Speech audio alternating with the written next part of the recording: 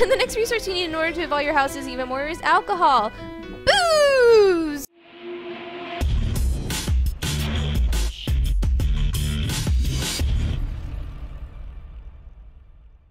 Hi guys, A-List here, and we are going to try Hearthlands today. Now this is something that a lot of people have been comparing to Pharaoh, which is an old city builder game that I was a huge fan of. Yes, I'm old enough to have played Pharaoh. For the sake of full disclosure, I was talking to the developer about this game on Reddit, so he gave me a key, and I just wanted to make sure you guys knew. I did get it for free, doesn't change my opinion at all. You know that I tend to speak my mind. Alright, so we're going to do the tutorial, and I've been warned that this is a really long tutorial, so we're probably going to split it into about 4 or so episodes just to show the basis of the game. It's still in early access, so it may have some bugs. We'll find out. Cool, I got a little pilgrim! Welcome to Hearthlands. Tutorial is designed to help you understand the basic concepts of Hearthlands and doesn't show nearly as many features as the game has. There are a lot of details that you may want to discover yourself if you played Hearthlands before. Now you'll finally learn how you're supposed to do it! So I'm guessing they probably put this out before there was a tutorial for people to test. Alright, 20 steps, so this is going to be a long one. I'm going to check the time, and we're just going to try not to let this run too long. First of all, your city needs people. Scroll on the map to find a good empty location for your houses. Ideally be near trees and mushrooms. Buttons in the bottom left corner of the screen are a construction menu. Click the house button and the left click on the map where you want the houses to be. 12 houses will be enough for now. If you misplaced something, you want to remove a tree, clear the area. Use the demolish tool from the construction menu to cancel building mode. Right click on an empty spot or press escape. Alright, and I did have one of my friends let me know that I need to leave a row between the houses. Now, he wouldn't tell me why, but he warned me to leave a row between the houses. This is so cool. I remember these sort of like diamond maps from Warcraft 1. I used to get so excited when I was exploring and I would finally reach the edge of the map. So it looks pretty basic, nothing too exciting, nothing to write home about. Oh! That's exciting. It also looks like I don't want to be anywhere near it, so we're gonna like find something way over here. Alright, so I see a good amount of trees here. It's on the other side of that evilness there. We're just gonna settle down here somewhere. That looks good. That looks good. That'll be good. So we're gonna start building houses. Okay, so build them like right there. Okay, and I need to leave a row between them. And I'm wondering if this does roads. So we're definitely gonna leave some space just in case there's roads. Maybe that's why I was supposed to leave a space. I don't know. Alright, 12 houses. Very easy. I don't know why they're not building though. Maybe because it's paused. Alright. Roads! See? Yep, it's a good thing. Most of the buildings in the game need road access. To operate, click the road button in the construction menu and make sure every house has a road adjacent to it. Hopefully it doesn't matter what side. Don't forget that you can delete the road with the demolish tool if you aren't happy with the placement. I don't see any way to rotate the houses, so perhaps that's not an option. I'm not sure. We're just gonna go all the way out here. Hi. Houses are accessible and connected with the road. You need to wait for some migrants to arrive. Click speed times 1 in the top left corner of the screen. Okay, basic controls. Unpause the game. Okay, and there are 8 to a house, so I want to reach 60. First, I would like to make this look pretty because I have like the world's worst OCD when it comes to like my roads and my layouts. I want everything to be a grid. My SimCity is a interesting thing to watch. Alright. And I don't know how many more houses I'm going to put this way, so that's why I haven't built any roads there yet. Play? Play fast? Hint, go to speed 3 to skip the time, which I've done, so where are you? Oh, there you are! Yay! Oh, so they build the house when they arrive. Cool. Nice little shacks there. Alright, my little farm, my little pony. As you may have noticed, your people are complaining about the lack of food. Whiners. If there's something that requires your attention, you will see an icon on top of the building showing which problem the building has. Every citizen requires a certain amount of food every month. If there's not enough food, your people will eventually leave your city and search for a better life. There are 8 types of food in the game: apples, turnips, honey, eggs, fish, cheese, wursts, and bread. Each time has a different nutrition value. Apples are the worst and bread is the best. I don't know, you guys. Cheese is the best. Let me know below if you agree that cheese is the best. Each type also has its own production change. Growing turnips is one of the simplest way to get food. Tell that to Harvest Moon. Build 3 growers' lodges and connect them with a road. Build 72 turnip plots. That's crazy. Crows to the lodges. Turnip planting starts in January and ends in April. Harvesting starts in May. You can also build a scarecrow to protect your crops. Otherwise, you may lose part of the harvest. Scarecrow need to be 2 tiles away or closer from the plot to take effect. Okay, so I'm going to have to do some convoluted thing to put the scarecrows in the middle, aren't I?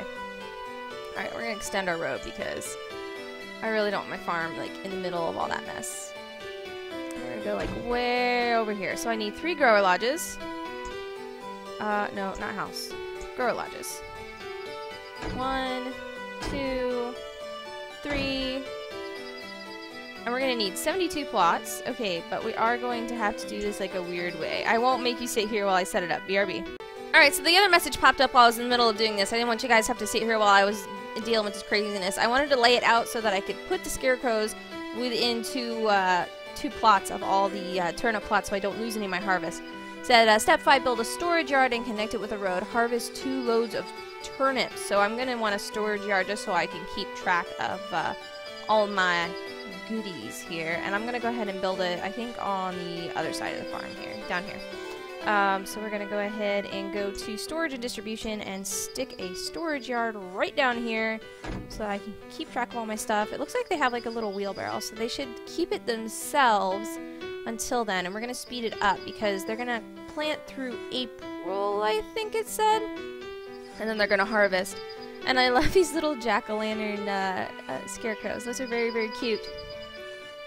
I actually, I used to live out in the country, and one of the farmers nearby had scarecrows in his field just to be cute. Like, they don't actually do anything, but he really enjoyed, like, all the kids seeing them, and there were all sorts of stories about them being haunted. It was a lot of fun.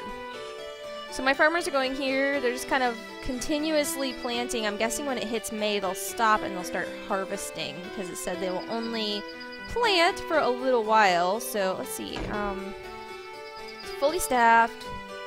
Oh, it says what it has in stock, so yeah, it has to keep a little bit. Plant, harvest turnips, grain, apples, and cotton, so you can kind of assign them if you don't want them to be doing that. That's kind of cool. So you can specialize each building. Okay, oh, so May hit, so they're no longer going to be doing any kind of planting. And our people are still hungry. It said it'll start to degrade after a while. We have 96 citizens and no food. I hope they brought plenty with them, because it's been months. And we are starting to grow these nice little golden turnips over here. Alright, so yeah, they turn orange and he's going to start picking them up. Feed the world! Wouldn't that be nice? Now you need to deliver food to your houses. All goods are delivered to your citizens by a peddler. Build a peddler's tent, which is located under the distribution tab in the construction menu. Peddlers take good from your production building or a storage yard and distributes them between your citizens. You need to connect the peddler's tent to a storage yard and to your house with a road. They're big on roads. This must be Rome. Peddlers' tent shouldn't be too far away from your houses, or the peddler won't be able to reach every one of them. Okay, so we need to make him, like, semi-close. We'll just plan on if we build more houses, we'll start building them down instead of over. And we'll start turning this into, like, maybe a more commercial area here. So, I need to leave that one space beside it. I'm not sure why. Because I don't like spoilers. I don't know. We'll leave ourselves a little more room. Maybe I'll put, like, another little distribution yard, storage yard there, just in case I need it. Okay. And then I will put my peddler here. That gives them lots and lots of space to put everything, like, between the two. Once food has been delivered to a house, the house evolves to the next level and is able to hold more people. It usually takes up to 1 month for a house to evolve.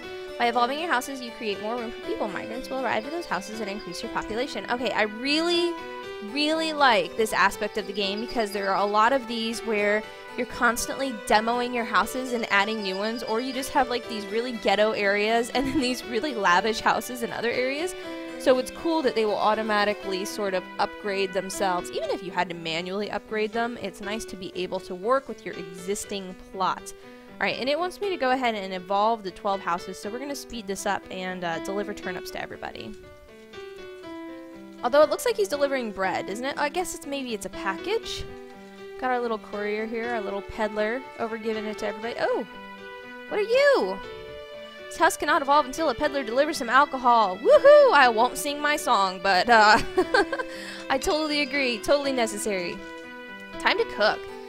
After food has been taken care of, it's time to think about health. Plague can happen if your people don't get enough medicine. Oh no. To produce medicine, build an herbalist shop near some mushrooms. We have mushrooms. You also need logs. Build a woodcutter's lodge near some trees. Use mushrooms and logs as fuel. Herbalists will create 1 load of medicine from 1 load of mushrooms and 1 load of logs. Apothecary is needed to distribute medicine between your citizens. Make sure apothecary is close enough to your houses. Otherwise, hey guys, developers, typo. Pharmacists may not be able to reach every house. Don't forget to connect all those buildings with the road. Woodcutter's Lodge is located under Raw Materials tab. Herbalist Shop is located under Industry.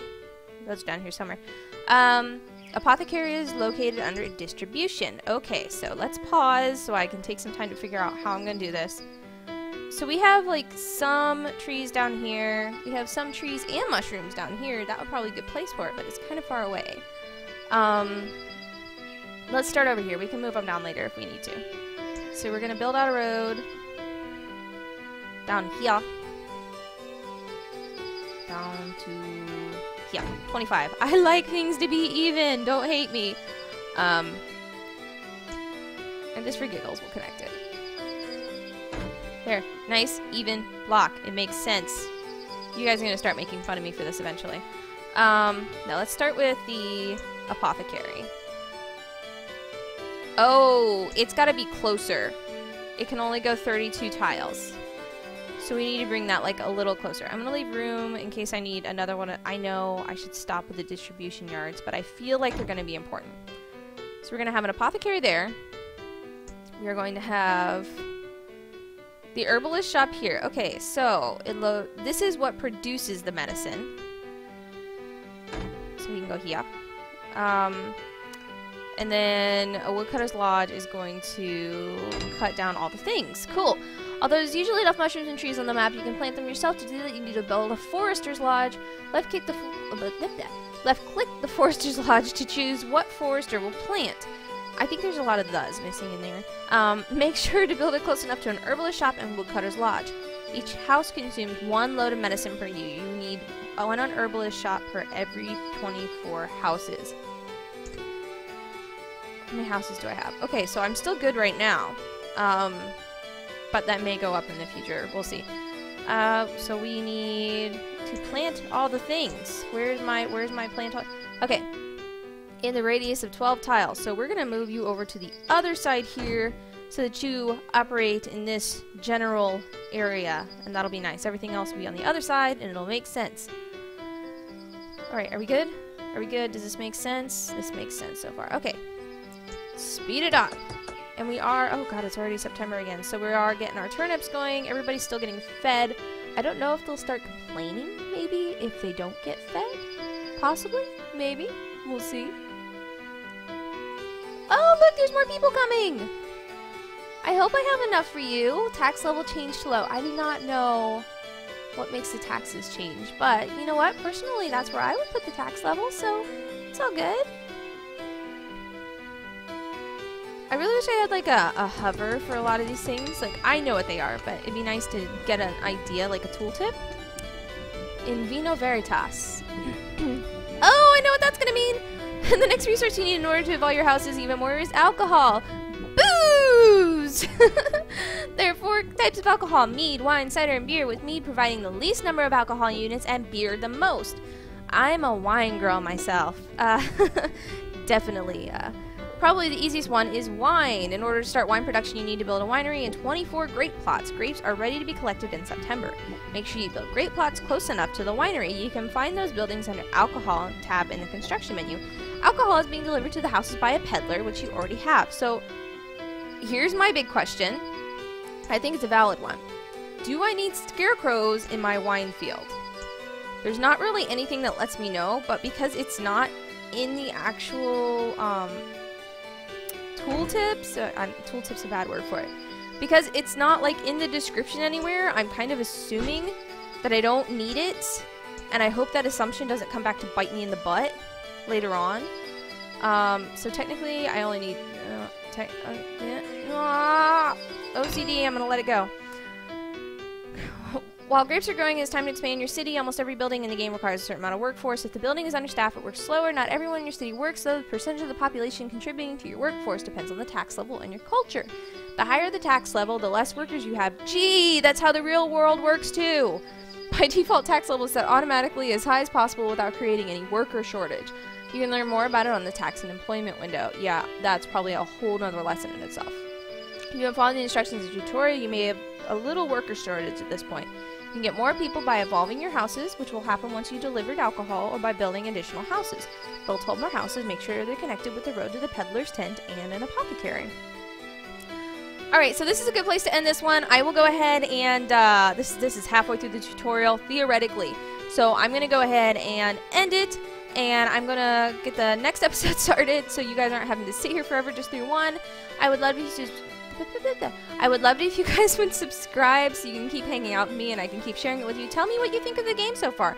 It's a lot more complex than I was ready to give it credit for. I have such a problem with these games ever since they've gone to this mobile microtrans kind of model. I really think that they've gone away from their original intent, and I'm quite enjoying this one so far. So I will see you guys in the next episode.